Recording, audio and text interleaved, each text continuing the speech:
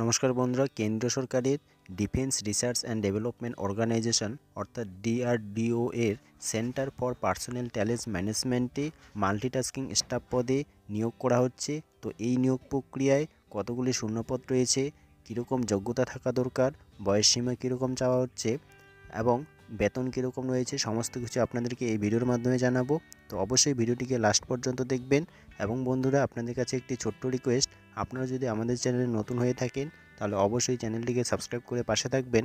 প্রথমেই কিছু important date দেখে নেব যে এর আবেদন শুরু হচ্ছে 23শে ডিসেম্বর 2019, অর্থাৎ অলরেডি এর আবেদন শুরু হয়ে গেছে। এবং অ্যাপ্লিকেশন সাবমিশনের লাস্ট ডেট রয়েছে 23শে জানুয়ারি 2020, অর্থাৎ 23শে জানুয়ারি পর্যন্ত আপনি এখানে আবেদন করতে পারবেন। এরপরে যেটা রয়েছে যে এডুকেশনাল কোয়ালিফিকেশান, তো এখানে এডুকেশনাল কোয়ালিফিকেশান বলা হচ্ছে 10th পাস, অর্থাৎ আপনি মাধ্যমিক পাস হয়ে থাকলে এখানে আবেদন করতে পারবেন, অথবা আইটিআই ট্রেনিং করা থাকলেও এখানে আপনি আবেদন করতে পারবেন। এরপরে রয়েছে ডিটেলস অফ দ্য ভ্যাকেন্সি, তো এখানে মোট শূন্যপদ রয়েছে 1817টি, যেখানে এসসিদের জন্য রয়েছে 163টি, এসটিদের জন্য রয়েছে 114টি, ওবিসিদের জন্য রয়েছে 503টি, ইডাব্লিউএসদের জন্য রয়েছে 188টি এবং ইউআরদের জন্য রয়েছে 849টি, অর্থাৎ মোট রয়েছে 1817টি।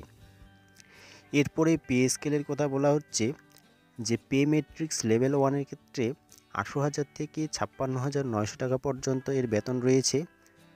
এবং এজ লিমিট বলা হচ্ছে 18 থেকে 25 বছরের মধ্যে আপনার যদি এজ লিমিট হয়ে থাকে তাহলেই এখানে আবেদন করতে পারবেন।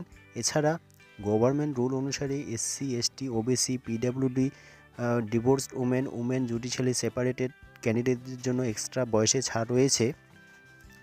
তো এরপরে কি রয়েছে দেখে নিই। এলিজিবিলিটি ক্রাইটেরিয়া রয়েছে, তারপরে কোথায় আবেদন করবেন এই ওয়েবসাইটে www.drdo.gov.in। এরপরে দেখে নেব অ্যাপ্লিকেশান ফি কত টাকা নেওয়া হচ্ছে। অ্যাপ্লিকেশান ফি হিসাবে 100 টাকা নেওয়া হচ্ছে, চার্জ করা হচ্ছে।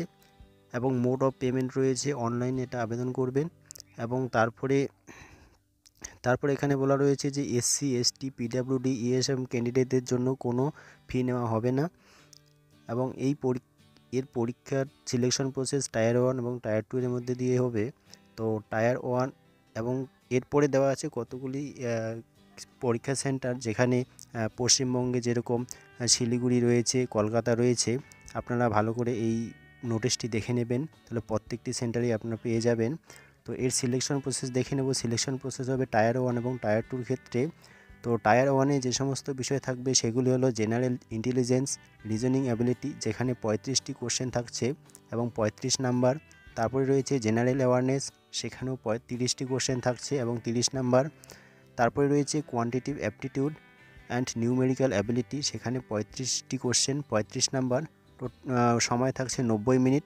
এবং টায়ার 2-র ক্ষেত্রে সেটাও কম্পিউটার বেসড টেস্ট হবে, সেখানে জেনারেল সায়েন্স, জেনারেল ম্যাথ এবং জেনারেল ইংলিশ রয়েছে। এখানে 90 মিনিটে পরীক্ষাটি হবে এবং 100 নাম্বার টোটাল থাকছে। তো অবশ্যই আবেদন করবেন যদি এখানে শিক্ষাগত যোগ্যতা সেরকম থাকে।